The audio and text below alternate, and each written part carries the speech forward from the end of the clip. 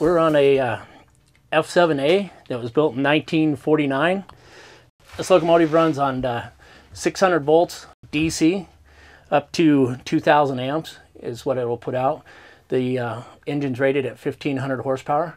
This is a control stand up here. You've got your amp gauge, your air gauges for the brakes, your brake handle, brake levers, and all your electrical control switches for the generator and lights, radio, speedometer. Then we'll go back here. This is the control cabinet. This is where you turn all your power on to operate the locomotive. This still operates. It's still the original equipment from back in the 40s.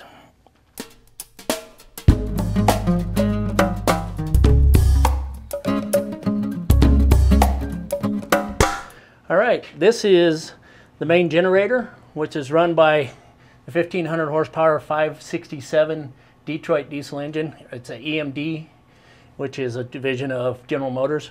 This is a 16 cylinder, 567 cubic inches per cylinder. And so the pistons are 8.5 inches in diameter. So you have a lot of torque, but this is a low speed diesel engine. With your over-the-road trucks and stuff, you'll run 2,300, 2,500 RPMs. Some even go higher. But this, because of the amount of weight, mass, the maximum RPM is only 975. Okay, this is a roots blower. This is a 2-cycle engine. It has to have a blower to push the air into the ports. So this locomotive here has 2 roots blowers, one on each side, that actually forces air in and pushes it into the cylinders. This is a valve cover that covers the valve assembly on top and the cam. Down here lower, these are called flashcocks. It's a compression release, so when you go to fire the engine up, you open them up and spin it over, make sure you don't have any water or anything inside the cylinders, then you close them up and fire the engine off. These are inspection covers for the ports for the 2-cycle engine. It has ports up here and exhaust valves up here.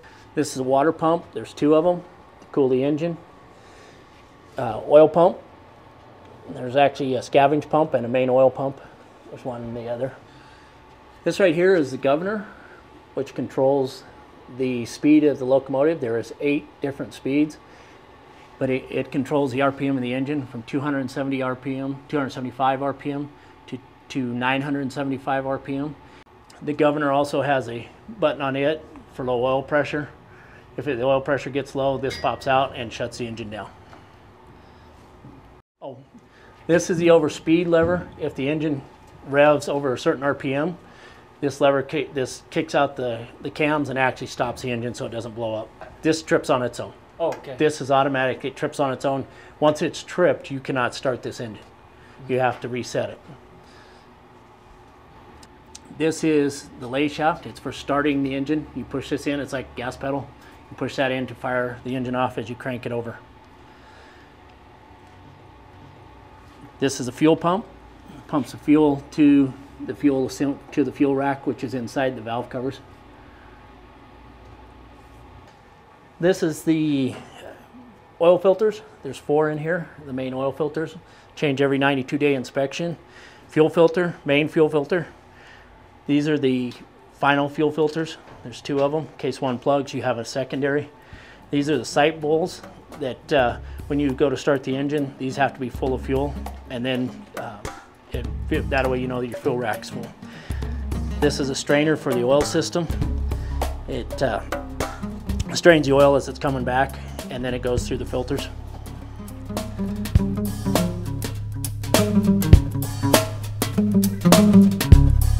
This is what powers all the coach cars. Actually, it powers several of them, not all of them. Our main generator has 513 kW. It's a Detroit diesel engine. It's a 6V92. Has the same system as the locomotive. It has a blower. It's a 2-cycle engine. You have a roots blower up here, ports down here, access covers. Basically, it's the same setup, just in miniature compared to the 16-cylinder diesel locomotive. This produces 480 volts, and as it goes through the cars, then we transform it down to 120 volts to where our needs on all the other equipment. To start the engine, You put in the main disconnect switch, which is in the front control panel there, the big knife switch. Then you have to turn the switch back here to prime the fuel pump, or the fuel rack, which primes the locomotive. Once the fuel line is primed, then it'll fire off and start running.